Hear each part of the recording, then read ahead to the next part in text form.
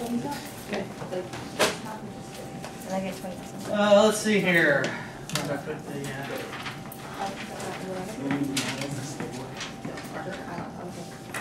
10.8. So far, you've done systems of linear equations where you learned how to solve them, finding, like when you graph them, you did substitution and elimination. You found where the lines crossed, okay? And in 3 dimensions, like x, y, and z, you had 3 equations and 3 unknowns. You found where they crossed in a 3-dimensional box, okay? Those were all straight lines. You also learned a little bit about parabolas, circles, and hyperbolas, and ellipses in Algebra 2. And in Chapter 11, we'll get back to those. But today, we're going to go back to solving systems of equations, but they're not linear. So non-linear equations. So there isn't anything really new except they're not going to be linear equations that you're dealing with. So I'm just going to show you 3 different types. Substitution is going to be the first part. And everybody knows how to do substitution. So really there isn't anything new to show you. I'm just going to be asking you, how do you do substitution in general? So let's look at number 4 in your book. This is going to be x squared plus y squared equals 25. And y equals 2x.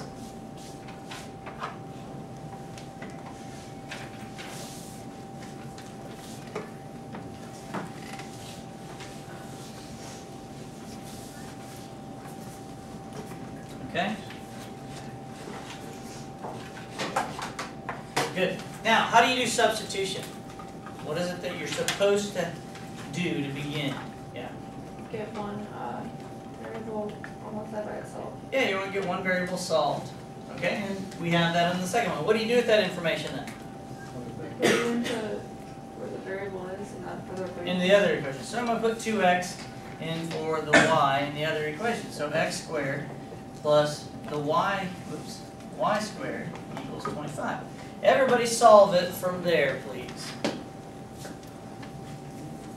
Most of what we're going to do today you can do already.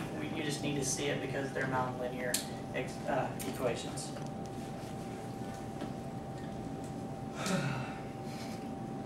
It's exciting stuff. Hell yeah. Maybe next year we'll just do story problems the whole year. I won't be here, so. That'd be fun. I won't be. That'd be alright? Yeah, I'll be alright. So you just promise that you just tell everybody next year that that's what you guys have to do. That'll be super And that was easy. easy for you guys. Yeah. What is up? What's up? For me? I think it's for hitting notes. It's for volleyball, so that's pretty cool. See ya. See ya. Glad you got to see me today. Yep. Don't forget, when you square 2x, that becomes 4x squared. So that's 5x squared equals 25. Divide by 5, x squared equals 5. How do I solve that? Square root. So x is going to be what? 2 points. Square root of 5. If we need to graph it, then you go ahead and use a calculator. We'll get to graphing it, our last example. Oh, God. What do you do with that information then? Plug back in. Plug back into one of the original equations, so y equals 2 times x, or 2 radical 5. So what is my answer, or what are my answers? Plus or minus. Y is it plus or minus?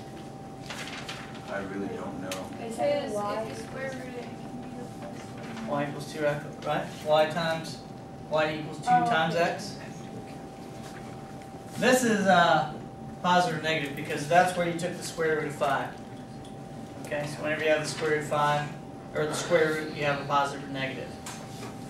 Okay, so what we really have here, what we're finding, in this case we have a positive radical 5, 2 radical 5, and a negative radical 5, 2 radical 5. This equation here is a circle. Okay? This equation is a straight line. And what we're finding, if you were to graph this, is where they meet.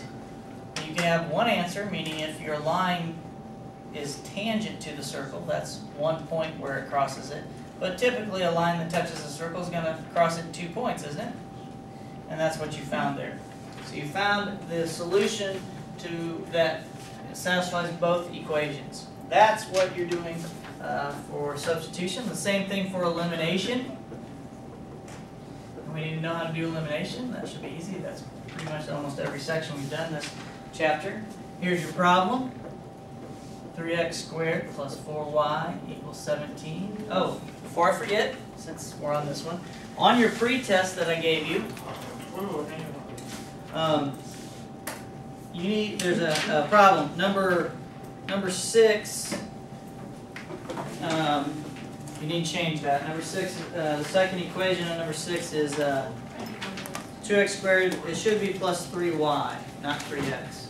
What is this? Number 6 on your pre-test. Got one of those, please. Or may I have one of those? It should be, instead of 3x, it should be 3y. Okay?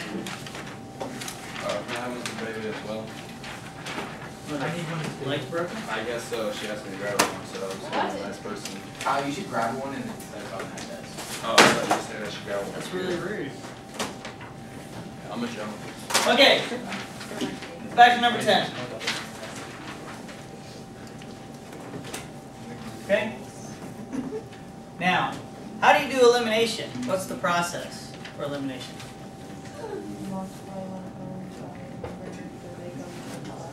Yeah, you need to have one set of coefficients be opposite of each other.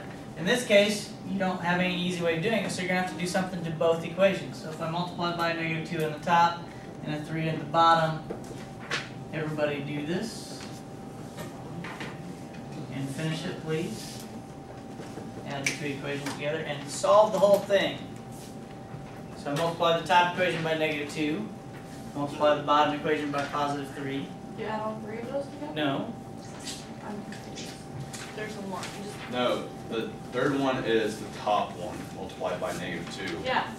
Yeah. Multiply the Oh, then you bottom do the one. bottom one, but okay. I want you to finish it. Okay. So this is what you did back in section 1 of chapter 10, and pretty much all matrices you've done this too, except for section 6 and 5, I guess. How was your weekend material though? Those were great. Yeah, I always have great weekends.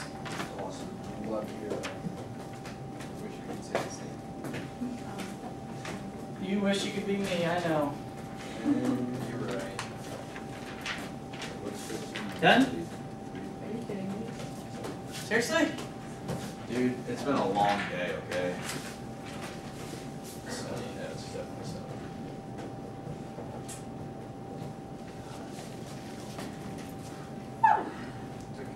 7, -28. Equals -4. So we got -4. Good. So it's solved up. What do I do with it? Put it back in one of the equations. Yeah, put it back in one of the equations. So I'll just put it. I'll pick the bottom one. 2x squared plus 5 times y. Please stop pounding on your desk. Do you have it solved? Y equals 4.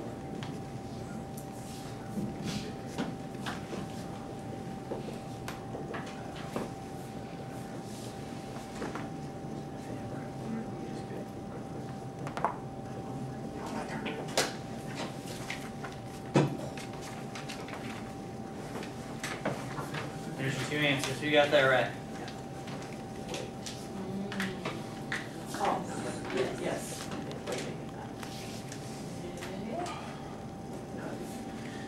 Man, I felt good. Okay. Back to algebra. That's pretty much what we're doing I today. didn't do my head. You did it in your head? Oh, well, not enough room in your head for that, is there? Oh. Or is there a lot of room in your head for that? There's a lot of room. It's been a long weekend. It's Alright. Tuesday. Substitution, elimination. What's next?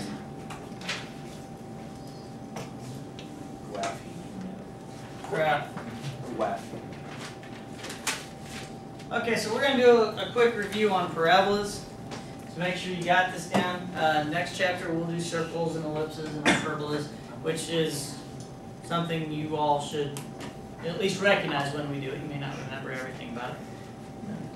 Also with parabolas, we have directrix and focal points, but I'll go over that in chapter 11 with you. You guys remember directrix, focal point? You may not remember how to do that, but Quiz/test. yeah, so I know you did it because Algebra 2 just finished doing it. Thursday. Okay, just got done helping some students in Algebra 2. It's almost identical to what we're doing in chapter 11, until the end of chapter 11. Then we go back to polar coordinates for a short time. Can you make a class field trip Yeah, sure. to the airport? Okay, Chipotle. I'm going to put this where I have my x term first. And typically, this is your parabolic equation, your general trinomial, x squared plus bx plus c. If you have a b term, then you got to find the axis of symmetry. Axis of symmetry, remember, is negative b over 2a. Remember doing that?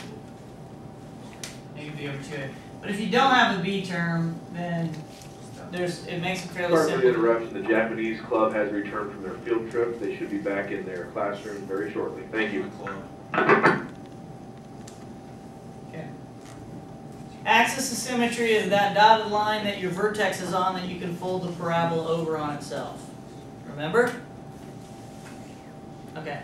So if you have a b term, you're going to want to do this, and that's how you solve for the vertex, is you plug this information back into the equation.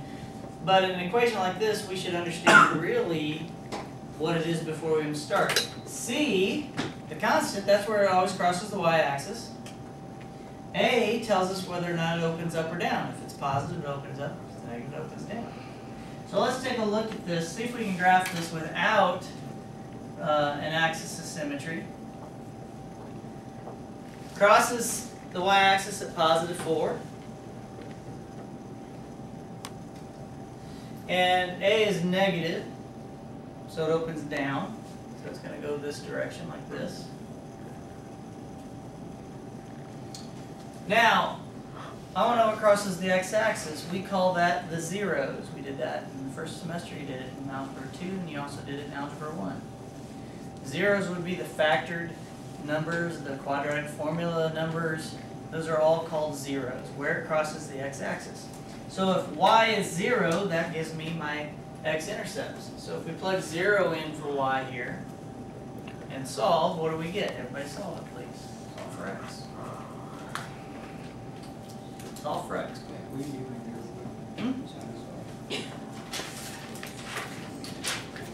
Solve for x. Those are your zeros.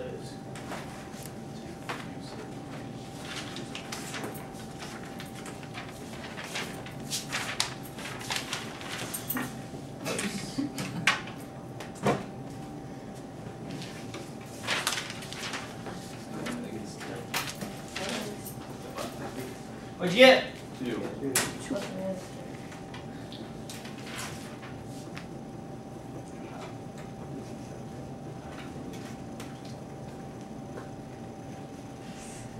Positive, negative 2. Negative 2, positive 2.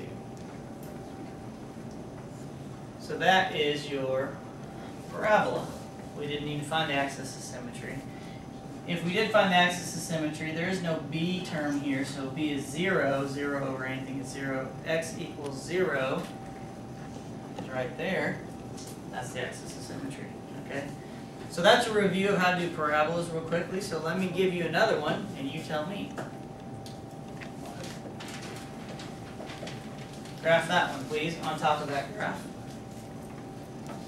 Opens up or down, or crosses the y-axis, what your vertex is, and I want to know the zeros. Okay?